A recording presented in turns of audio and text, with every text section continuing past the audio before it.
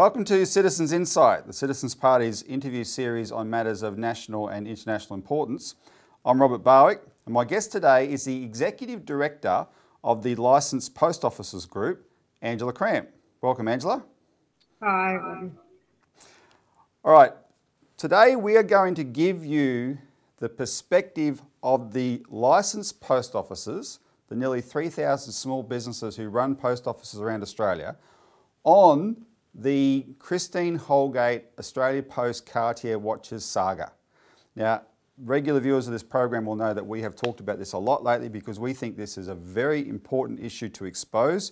So much of the way it was initially couched proved to be wrong, but there's a matter of principle, which is why we're exposing it. But I think if people also understood this perspective, this issue from the standpoint of licensed post officers, if you had any reservations about what might have gone on there, it will transform your view. And that's why I wanted to get Angela on today. Now, before we get into the interview though, I have to make an announcement. We are recording on Sunday, the 7th of February, because this week we are mobilising to get a lot of people who support us on this issue to call the two shareholder ministers for Australia Post, and they are the Communications Minister, Paul Fletcher, and the Finance Minister, Simon Birmingham. And we want people to call with one message. Tell them to reinstate Christine Holgate, because on the weekend, the Financial Review reported that the government is, or the Australia Post Board, and the government would approve, is getting close to reappointing a new chief executive. What they're trying to do there is, in a sense, intimidate the opposition to backing away and accepting that this is a done deal and there's nothing you can do. No, that is not true.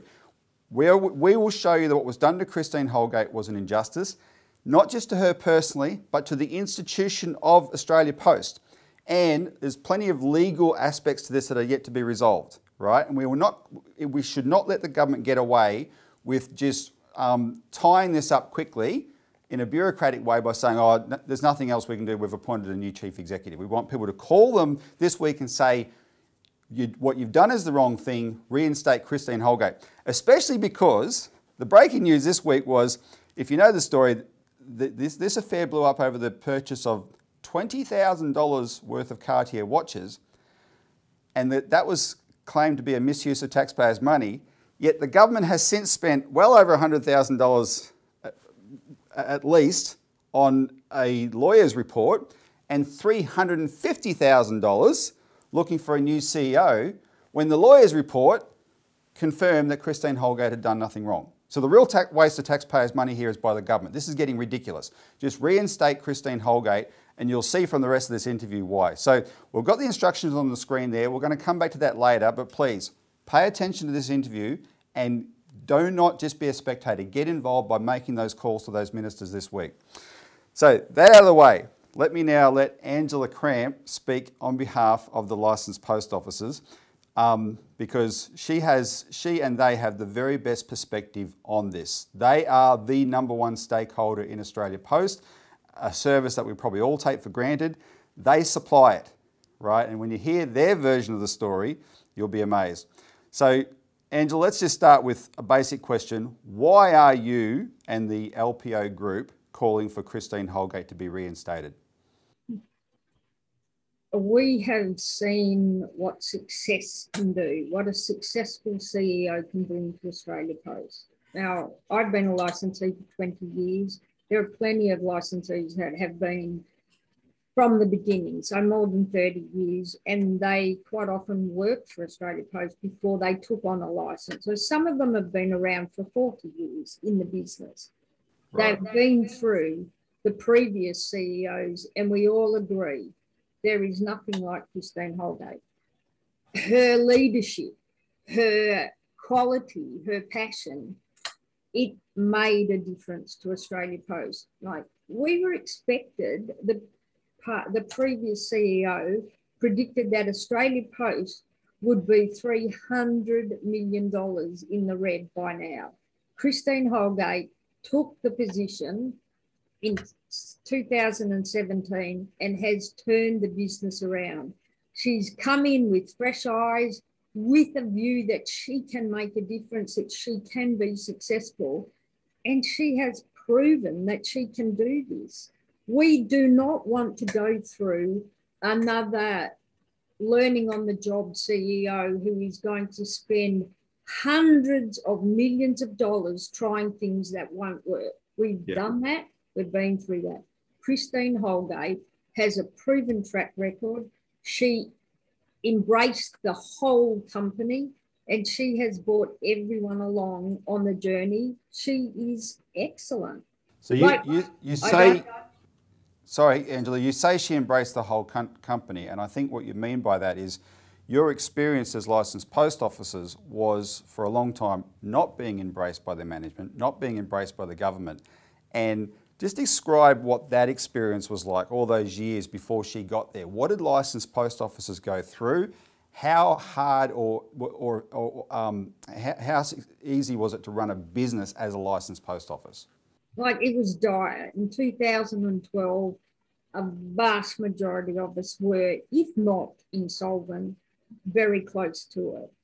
In 2001, unbeknownst to us as franchisees, the board of Australia Post and the CEO made a business decision to stagnate the BPR. Our payments used to be linked to the BPR, which is the basic postage rate, the stamp, the cost of an ordinary letter. Our payments were linked in 1993 to the BPR. So when the basic postage rate went up, so too would licensees' payments. In the 20 years prior to the LPO agreement being incepted in 1993, the BPR went up 544%. So it looked like a great idea to link our payments to that index. As soon as the government and Bob Hawke decided to take this on, he was the person who did this. Right. He decided that Australia Post was too expensive run as a public service. They needed to corporise it. So he did it. They instigated the LPO agreement. They sold off the corporates to licensees because it was much cheaper to run as a small business than it was under the unions. So we had our payments linked to the BPR with the expectation that the BPR would rise like it had for the previous 20 years. So in 2001, the management of Australia Post stagnated the BPR for 11 years. We got no payment increases for 11 years. Everything else went up, but the money that we earned did not. It was dire. It basically sent so many licensees to the wall. I had 3 licensed post offices at the time, and I was actually selling investment properties and our family's assets to try and keep the doors open. And we realised that we would not be able to survive. Like, the money pit was drying up. So we had to do something. We went to the government. We went to Australia Post. We went to everybody trying to make people understand that we were in dire strife. My understanding, and I may be a little bit wrong here, but this is a rather unique model, the way Australia delivers its postal service using the licensed post offices. And between you, collectively, you've invested something like $3 billion of your own money so that the government can deliver a constitutionally mandated national service on the back of your personal investment. And yet you were left out to hang out to dry there. While I might point out, you said you didn't get an increase from 2001 to 2011. The 2007 election campaign, Angela, which Kevin Rudd won, was defined by the cost of living crisis in Australia. So all those years, actual cost of living was going through the roof, and you're not getting any extra return for the work you're doing to provide postal services. So as you're trying to do something about this in the 20-teens, what are you getting back from management in terms of addressing the problem, and what are you getting back from politicians? What did you find? We got nothing back. The management of Australia Post said it's not their problem. They were not responsible for the profitability of licensed post offices. If we weren't covering our cost, they suggested we needed to invest in another business to prop up the post office. Now, I had 3 very successful post offices. Like, we were very busy. We didn't have downtime. I had 4 people working full time in 2 of them, and we couldn't pay our bills. Like, we had no time to have a second business to cover the cost of the post offices, even if I had enough money to go and buy it. Like, it was not the solution. Yet Australia Post felt that it was not. And they're quite open that they did not give any guarantee of the promise of the agreement if we couldn't fund it and cover our own costs. That was due to lack of management skill, apparently. That was how they viewed it. So what you're describing, when I first heard about this, straight away it seemed to me what you've got here is the government. The government, it's their responsibility to provide us postal service. The government is exploiting these 3,000 small businesses in order to do it. And if that's we were the political football between Australia Post and the government. The government said Australia Post's role is to provide the community service obligations. So the government said, you have got the monopoly service, it's your problem to fund it. But in 1993, there were no parcels going to PO boxes or in the mail. Generally, if we ever got a letter, a parcel in 1993, it was a very small parcel and it was dropped on our front doorstep. Nobody had signature on delivery. There were no, massive online traders. There were very few parcels. And a box of wine was never going to fit into a small person. So the actual model, the business model from 1993 has changed dramatically. And when parcels started booming, our payments did not have any relevance to the parcels. And that was an oversight in the original agreement. Yeah. There was no mechanism for change. Nobody foresaw what was going to happen. Nobody understood that the internet was going to boom and parcels would be going through the roof and over the post office counter. Australia Post didn't have to pay us for parcels. Our payments were linked to the letter side of the business. So when the parcels started booming, Australia Post started booming, but they did not pass on any of that to us because there was no agreement in our LPO agreement to say that they would have to pay us for it. We got Angela, that rate fee. Angela, one other aspect which we'll deal with in more detail later, but I just want you to describe, on top of all this, you're also providing banking services to the customers of the big banks, and what was that like, especially as banks were increasingly closing their branches, and people in those suburbs would have to go to the post office? What effect did that have on how the post office operated in that with that phenomenon happening? Like, it was crippling for us. I owned the post office at Lightning Ridge for 15 years. Now, the next town is 80 kilometres away. There is one bank in Lightning Ridge, no other bank. If anyone wanted to come, if anybody wanted to do their banking for anything but that bank, they had to come to the post office or travel 160 kilometres round trip. So they chose the post office. The businesses in town would come in, and on Monday, they had 3 days taking, Friday, Saturday and Sunday. I would be paying one of my staff to stand at the counter for maybe 20 minutes to count that money and to make that deposit for that local business.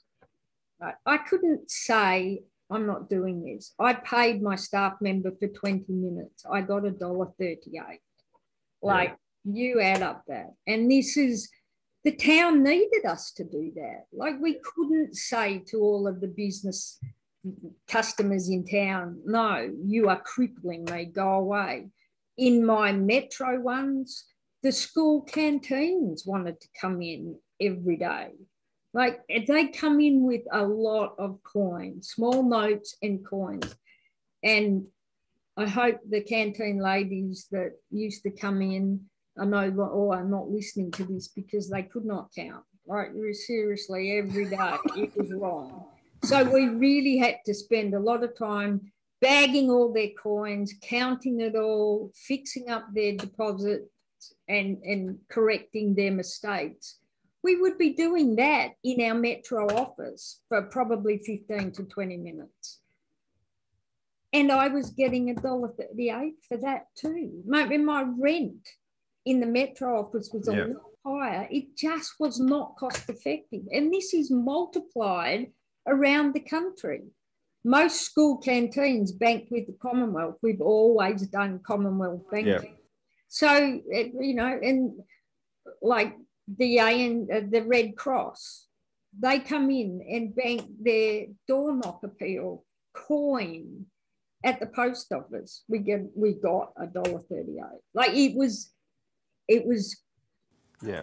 Now this is an incredibly important insight because people don't know how it actually works. And of course, it's important to know this because we're now going to talk about Christine Holgate coming in as CEO of Australia Post and looking at all this and how she chose to deal with it. So just describe what the Christine Holgate experience was like, from anything you want to say about it and the difference she made as the CEO to this whole picture. Right. Most people that come to the post office think we are paid by the government to do their job. They do not understand that we have a transactional payment scheme. So if we don't have people coming into our post office, we don't make any money. If they come into our post office and we are getting an unfair amount of money for that transaction, we still don't make any money. Christine Holgate contacted LPO Group before she started and said she would like to introduce herself and she would like to, you know, discuss the future and what we saw that she might be able to bring to the business. And she asked for our list of pain points. Boy, that was just eye-opening. It was the first time anybody has ever done that in my 20 years as a licensee. So first and foremost, because it was one of my biggest bugbears, I said banking. And we went on to discuss a list, which we had probably 10 things on that list.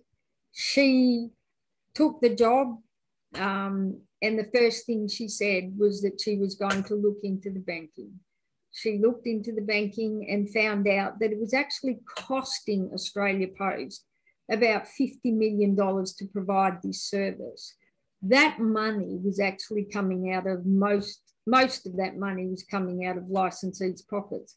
Yeah. We were still having to pay all of our overheads and our staff and not having cost recovery at all. So she set about doing something about it, and she did.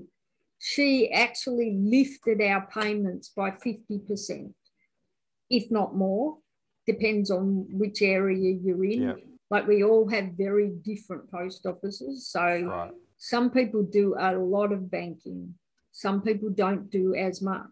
Yeah. But generally speaking, our payments went up by 50% for banking transactions, which for me actually paid one of my staff their wages for the year. That's a big difference to my small little business. then she started looking at, why are we not getting any share of the profit from the parcels? And the next year, she brought in Nicole Sheffield, who is an expert in retail. Like, she's just a powerhouse, understanding how to get people to come into post offices. The previous CEO believed that post offices were dead in the water. Everybody could do everything on their smartphone, and we were really redundant. Christine Holgate believed that the retail footprint of Australia Post was one of its biggest assets, and it was the way to engage in communities across the country and make Australia Post the community hub for everybody to actually have a service industry in their town. She brought in Nicole Sheffield, who actually understood how to entice people back to the post office, came up with new innovative products that we can sell, changed the traditional ways that we, assess parcels, just refreshed everything and modernised what we do. Like, really exceptional. Never seen anything really as driven as those two. And like, once she had settled that in, she then went on to reform the payments for Australia, for licensees. These are payments that had not been changed since 1993. Yeah. So they basically upended the bucket, looked at, what they could really do quickly and easily, and how they could move our payments away from the declining letter service into the, or to link it or associate it with the booming parcels business. And thank goodness they did, because if we had operated like we did in the last 12 months under the old scheme, I don't think there would be a licensee open today. Really? Well, so look, my fellow Australians, our fellow Australians, this is so important for them to understand through your eyes this long-term picture and how hard going it was. And then here's this chief executive who comes along, who actually bothers to address problems. And that's half the issue right there. She bothered to address the problem that previous management had not, and she succeeded. Now, let me just remind viewers that we'll focus on the banking thing for a second. She had, Christine Holgate had gone around the world visiting, before she took over as CEO, visiting post offices around the world. And from that experience, she had seen that a key way to secure postal services in this modern technology era, where there's less mail, is through combining postal services with financial services. She saw it in Switzerland, she saw it in India, she saw it in France, and she came back thinking this could work here. She consulted your LPO group, then she led an executive team in going to the banks and saying to them, you've had a good wicket all this time, you now have to, and this has come out of the licensed post office's pockets, you now have to pay. Now, Angela, I think it's very significant that one of the big four said, well, we're not going to pay for what we've been getting for free, right? That shows you this was not a lay down misère. This was an intense negotiation. The big banks and the smaller financial institutions between them put up $220 million. And then, so that was very successful. It made a huge difference, but that wasn't enough for Christine, because then she made sure that a big chunk of that, or a big enough chunk of that, went back to you guys, right? Instead of just pocketing that as, oh, this is good for the bottom line, I get a bigger bonus, right? No, she made sure it went back to the licensed post offices. So this is extraordinary. So what I've described there is the deal called Bank at Post, right? And so that's the description. Do you think that the executives who she rewarded a $5,000 roughly Cartier watch each for that deal deserve that reward? Absolutely. Absolutely. Every licensee thinks they were entitled to a lot more. If they were happy to get a $5,000 watch, Cartier or any brand, yeah, fabulous. Like it, and really, it's a testament to her leadership. Like those people could have expected $150,000 apparently. I mean, I'm not up to speed with executive bonuses, but for the level of revenue that they brought in, the expectation that they would have got a much higher bonus is quite real, apparently. Yeah. But if Christine Holgate, you know, she gave them a watch because she wanted to mark this moment in time that these people went out of their way. It wasn't their job to do this. This was not part of their contract or their KPIs. Nobody said this could be done. Everybody said the banks will not agree to this. Give it up, forget it. And Christine Holgate and this team actually were determined to make it happen because she had committed to it. And like, look, she did it. You know, it is pretty much why we are so passionate about hanging on to her for grim death, because we do believe it is grim death without her, without the quality that she brings to this position. Like, yes, she can find another CEO apparently for $350,000. You can find an imitation. We do not want an imitation. We want exactly what she can do. And if they can't find a clone of Christine Holgate, we just don't understand why we don't have the real thing, who is still under contract to Australia Post. And I don't want people to miss a very important point you just made there, because a lot of people, especially the way that the government, the Labor Party engineered this to turn into a misuse of taxpayers' money, you know, Cartier watches, splurging money in a recession, etc. A lot of people get hung up on the watches, and a common refrain is, why should they be rewarded just for doing their own job? And well, your argument is that wasn't their job. Yeah, that is the biggest problem. It wasn't their own job. The previous team who did get rewarded for the deal that they did, which was part of their job, signed Australia Post to a contract that cost us $50 million a year. Think about that. They got a bonus for that. It came out of our pockets.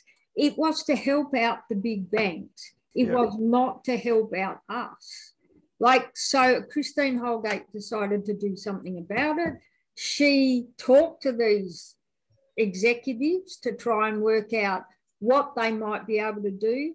For a year, they worked on it, outside their actual contracted roles, and they pulled it off. Like, yes, the ANZ was not interested in retail customers, so they decided to decline the offer, and they no longer are part of Bank at Post. The other three saw that they could service their retail customers through the post office and agreed that they had been paying some money previously, but nowhere near enough to cover the cost.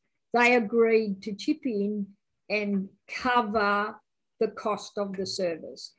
But, you know, this is $20,000 that was awarded to these executives and licensees. When we heard this, when this all blew up, the Friday after it happened, we started sending $5 notes in registered envelopes to the Prime Minister to cover the cost of the watches. Like $5 from every licensee well and truly covered the cost of the watches. Seriously, if I had known this was going to happen, I would have written Scott Morrison a cheque for $20,000 to make sure that Christine Holgate went back to work the next day. But never in my wildest dreams did I think that this was going to blow up. No, and I hope people are taking this on board, what you're saying now, because this perspective is so important. So let's just what you've just described, they went above and beyond. This wasn't their normal job, and they went above and beyond because of Christine Holgate's unique and visionary leadership. She's not just any CEO, and that's why this is so devastating. But just to set the scene, 22nd of October last year, 2020, Christine Holgate is called before Senate estimates. Conveniently, the rest of the board wasn't there, when usually the board does attend these things. There were reasons for them not to be there. It's a 4-hour Senate estimates hearing, and the heads of government business enterprises are used to these kinds of hearings. That was not a problem. Nothing was untoward until suddenly Kimberley Kitching, the Labor senator, ambushes her out of the blue with questions leading to this issue of her spending $20,000 on Cartier watches. And she said she started grandstanding to Christine and said, is that an appropriate use of taxpayers' money? And Christine said it wasn't taxpayers' money.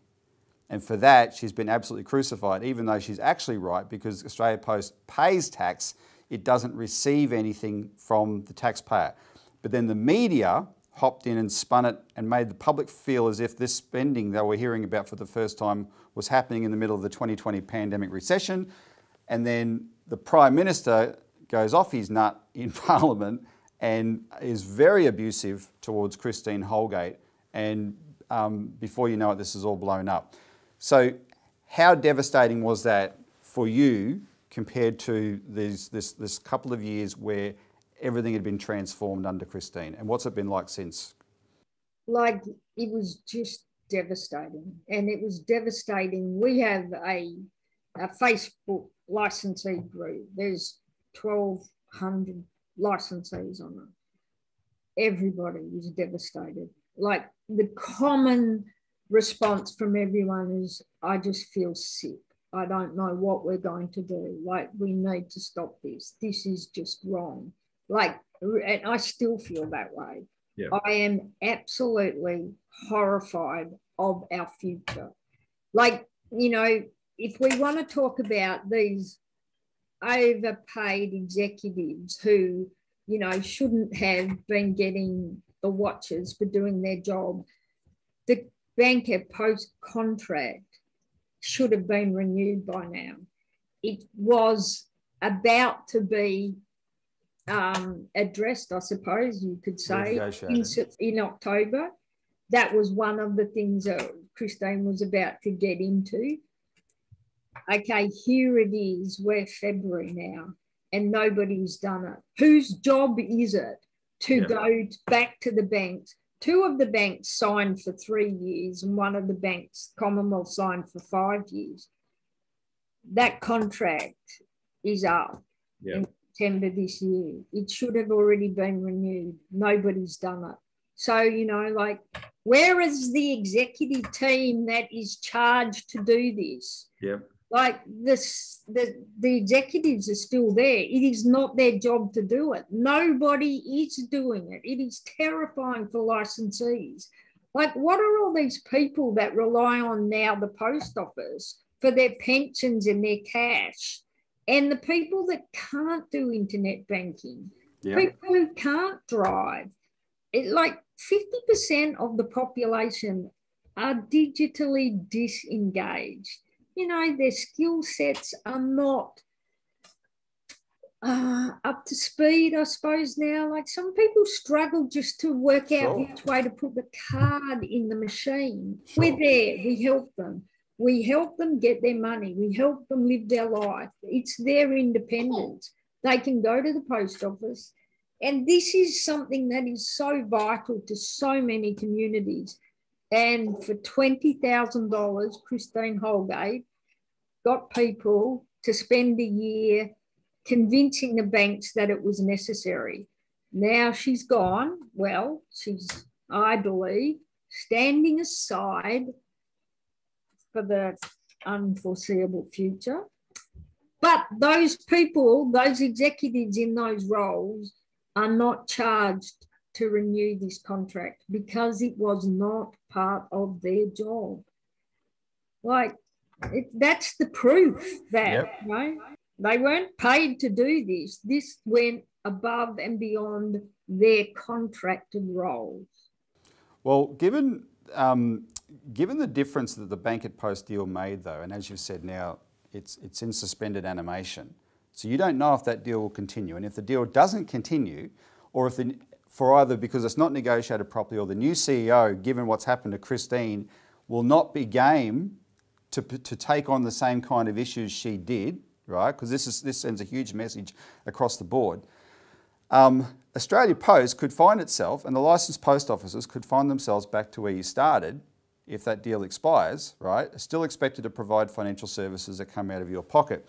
But she proved with that deal that Australia Post is actually a very good provider of financial services, and the way you've described it at that retail level for the people that there's so much about the modern internet-based economy where the technocrats pushing it and the public servants that buy into that, they just leave people behind, right? They leave it's like on other issues, like the way everyone's expected to do their tax online now and engage with Centrelink online, etc. It leaves so many people behind. So Australia Post can be that permanent service in so many areas, especially in banking. Christine Holgate, her vision was that we would be the bank's teller, any bank. We would be the nation's teller. So wherever you went, you just had to find a post office and you could transact on any bank. And like, it makes sense. I mean, if you try and have 4 bank branches in a small town, it's not cost effective. Apparently it costs $3 million to have a bank branch a year in a town. Like, so you can get why with people moving online, the banks are looking to leave town, and they have been doing it for years.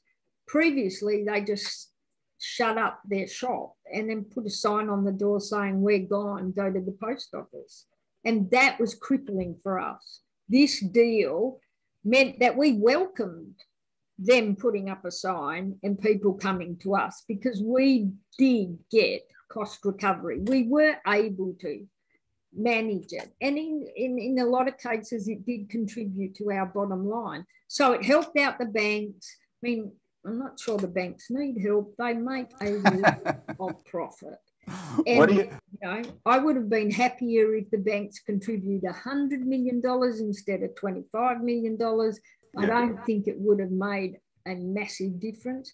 The CEO of the ANZ refused to pay less than half of 1% of his annual profit to join Bank at Post because he felt it wasn't worth the money. And unfortunately, we cannot go back. And unfortunately, banks are moving in that direction where they are less interested in their retail customers. What do you and the LPO group think of Australia Post becoming a bank itself? Like, it's terrific. It's something that everybody's been talking about since I first became a licensee. So for 20 years, everybody's been saying Australia Post should be a bank.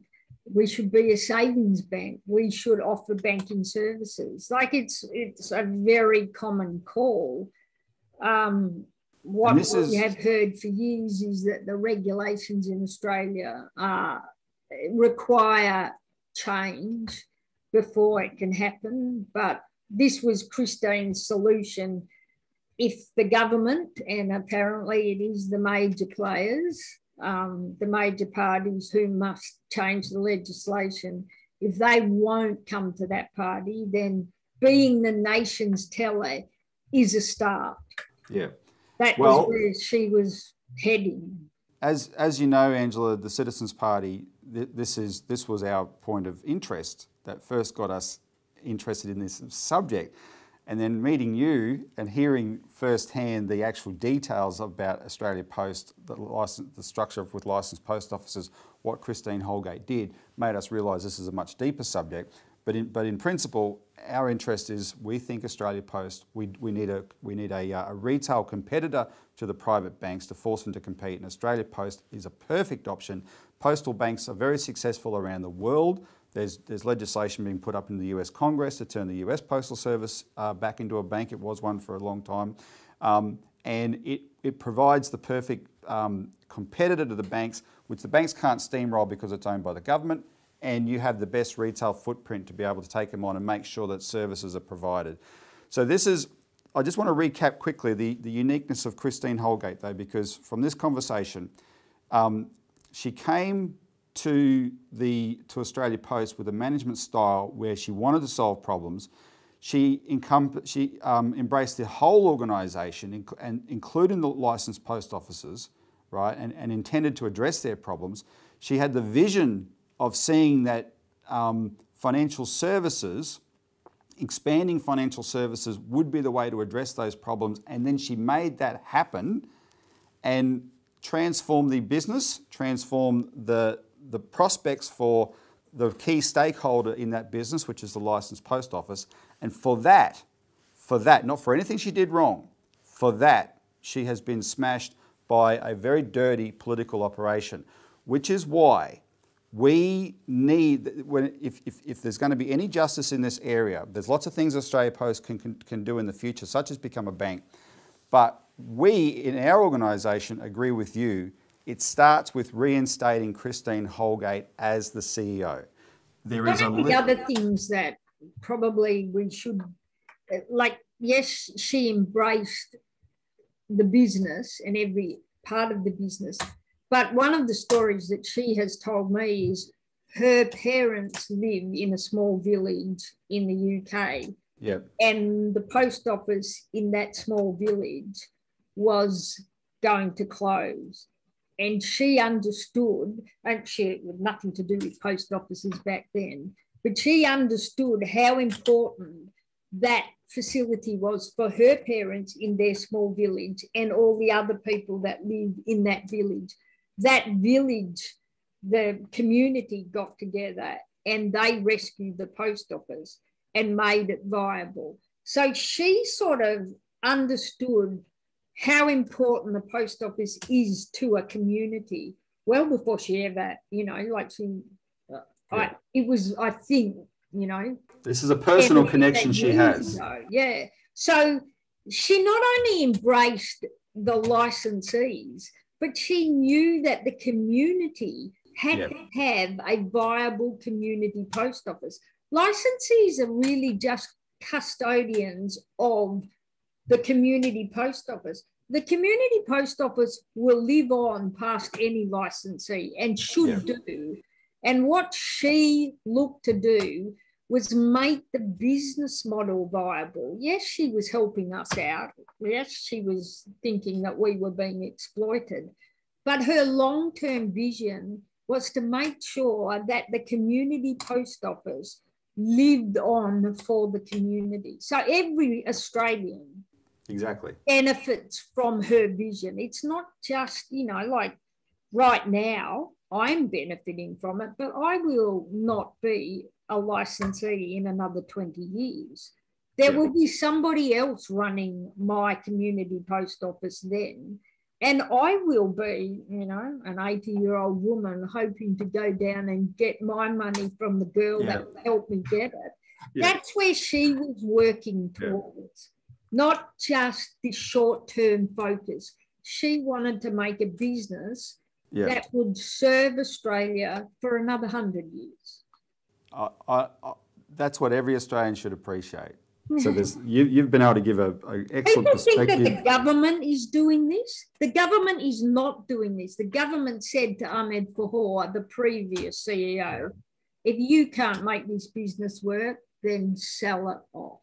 So he did. He sold off the GPO. He sold off a lot of the remaining real estate to keep the post office propped up and working. Then he left.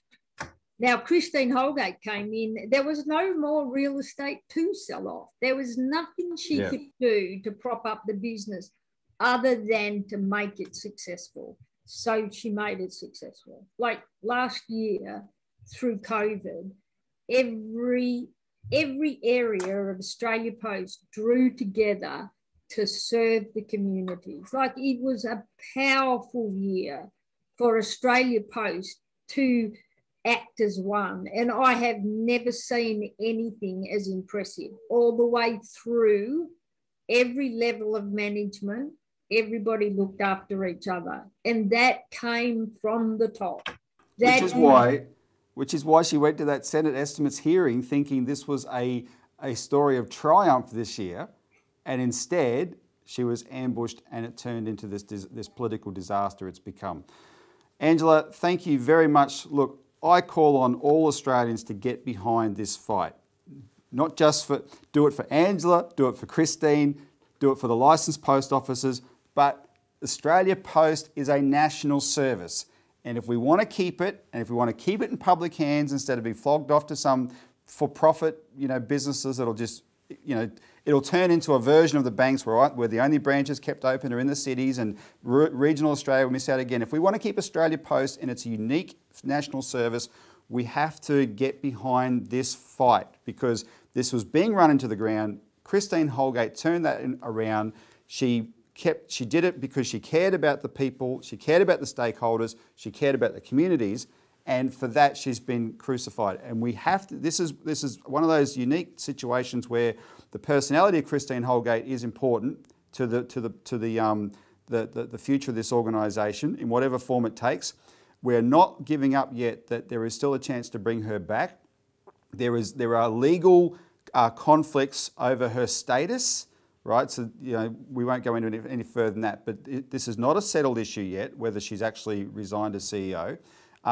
So the government could save itself a lot of money by backpedaling on the stupid position it took and reinstating Christine Holgate, which would restore faith in the institution and faith for the people that Angela represents, 3,000 or so hard-working small business families around Australia who are supposedly the natural constituents of the Liberal Party that have had the rug pulled out from under their feet because of this very nasty political assault that Christine Holgate walked in front of in Parliament on the 22nd of October. So this week, when you push stop on this video, we'll put the contact numbers on the screen. Call Paul Fletcher, the Communications Minister, Simon Birmingham, the Finance Minister, and say to them, cut the rubbish, reinstate Christine Holgate. That's all you've got to say. Say more if you want to, but tell them they must reinstate Christine Holgate. And let's let them hear from the Australian people and see if we can influence the decisions they make in the near future on this issue.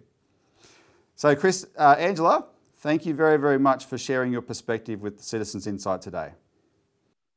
Thanks for having us. I hope we do some good, and I hope we can convince Australia that we all need to pull together to save our iconic Australia Post for ourselves. I think you've done a very good job of getting that across. Thanks, Angela. Thank you.